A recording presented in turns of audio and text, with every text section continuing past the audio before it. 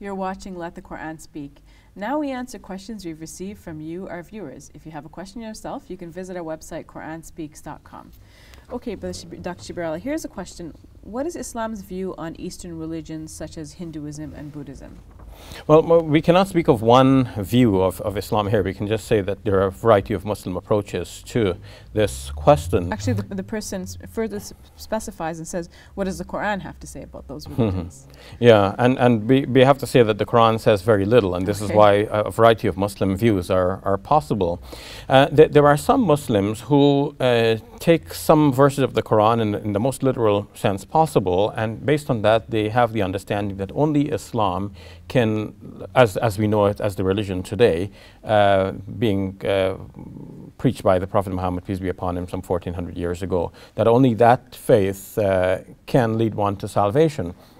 And based on that, there will be some accommodation for people of the book and other monotheistic religions, in the sense that if people were following a monotheistic religion prior to the message of the Prophet Muhammad, peace be upon him, reaching them, then their following of that monotheistic message would also lead to salvation. But then, in that case as well, when the Prophet Muhammad's message reaches them, they would be obligated to follow that message, otherwise they could not be saved. Okay. Now, where does that leave the people like of India and China and many parts of the world where people have followed religions which seem very remote from the monotheistic concepts that we know of from Judaism, Christianity, and now in Islam?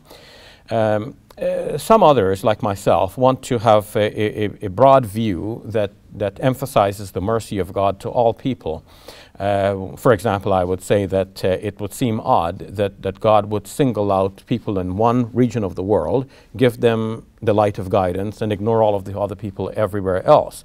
Well, a common conception of Muslims, all Muslims agree that God has sent prophets and messengers to all people, because this is what is actually said in the Quran.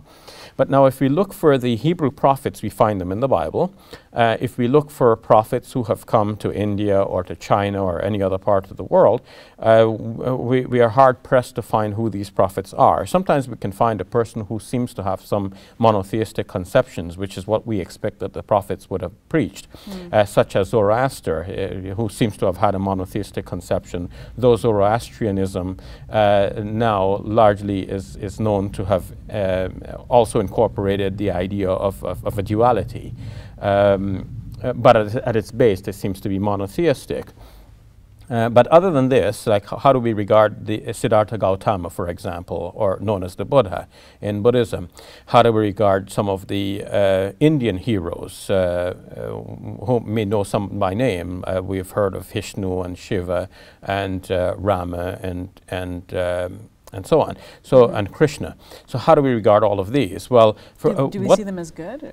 Well, what we know of their teachings now seem very different from the monotheistic conceptions. And so those who would insist that only one who is known for his monotheism could be a prophet, some like myself are willing to say that these figures could have taught something like monotheism. But now if we think about Jesus, on whom be peace, the teachings that are attributed to him from within Christianity hardly emphasize his teaching on Tawheed or monotheism as Muslims understand it. Christians also hold to a monotheism, but it's one that is very different from that of Judaism and Islam. And if that teaching is attributed to Jesus, Muslims would have difficulty thinking of Jesus as a prophet of Islam teaching those things. Well, in a similar way, when we hear the teachings that are attributed to all of these heroes of other parts of the world, we might find it strange. But the possibility is always there that if we were to dig far enough historically, we might find that these figures actually taught something which is very similar to the monotheism as we understand it now within Islam. But I want to look more broadly than even this and suggest that in every nation and in every society and in every situation, people are faced with a range of options, and people often cannot think outside of that range. They can only see things within that range. And the good people in those societies are those who are picking the good things from within that range, limited though the range is. And so these individuals that we hear about could have been good people who are picking the good things and teaching others to pick the good things from within that range. They would not be called technically prophets, given that term that we use in a specific way, but they should be regarded as good persons and good models and sages of their time and for their people. All right, hopefully this message will inspire people to show respect towards those of the Eastern religions. I hope so. Thank you for that, Dr. Shabir Ally. You're welcome. That's all the time we have. Thank you for watching. We'll see you next week.